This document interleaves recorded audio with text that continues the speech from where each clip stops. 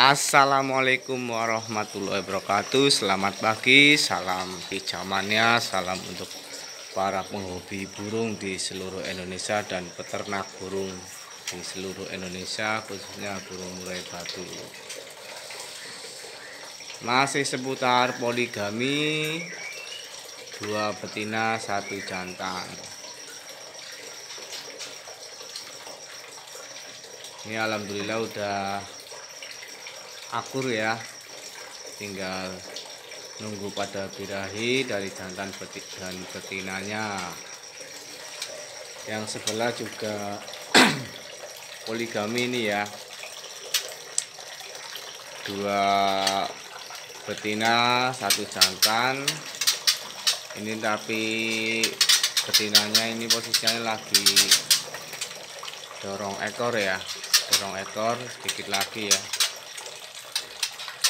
Pejantannya di kandang kotak.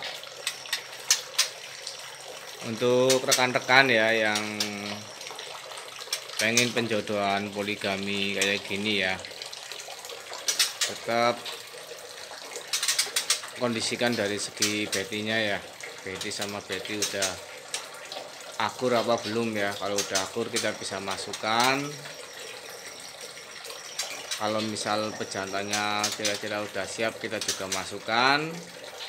Dan kalau belum siap ya ditaruh kandang kotak dulu ya. Dari segi pejantan, ini pejantan di kandang kotak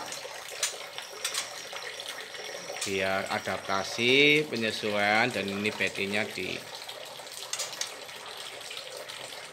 luar ya, biar pengondisian dari segi tempat. Karena apa kayak gini? Karena dari segi pejantan dan betina lebih agresif dari pejantannya ya. Biasa rekan-rekan ketahui lah, kalau kita menjodohkan, kalau sampai beti diajar itu akibatnya jelas fatal.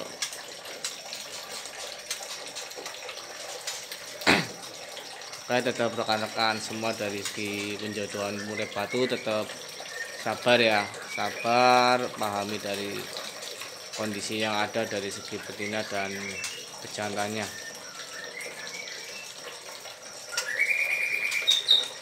Oke, mungkin saran sedikit dari saya ya.